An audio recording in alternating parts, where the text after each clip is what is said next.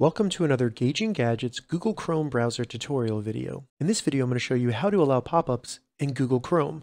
So this can be useful if maybe you're using a website that requires pop-ups and the Google Chrome browser is blocking that, so you're unable to log in or interact with the website the way you'd like to. All right, so to get started with allowing pop-ups in Google Chrome, the first thing we need to do is open up the Google Chrome browser on our Windows 10 computer, MacBook, Chromebook, anything like that. Once you have the browser open, go up to the top right, select the three vertical dots to open the menu, and then in the menu, go down and select Settings.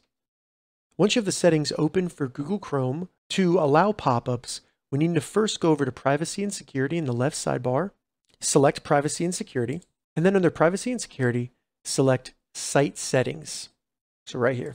So in site settings, we can control what sites can do, like access your location, access your camera, or allow pop-ups.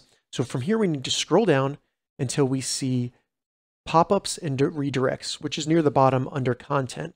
Go ahead and select that. Now we can enable and allow pop-ups and redirects for every website on the internet in Google Chrome by just enabling this little toggle switch right here.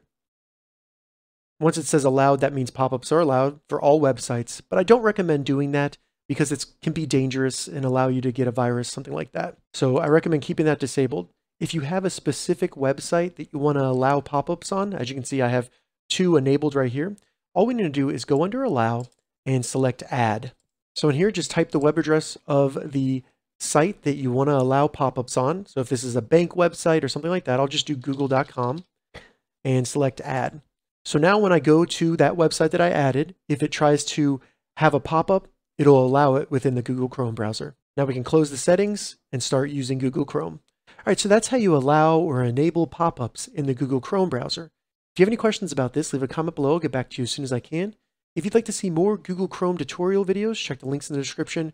If this video helped you, give it a thumbs up, and please consider subscribing to my channel, Gauging Gadgets, for more gadget reviews and tech tutorials. Thank you so much for watching.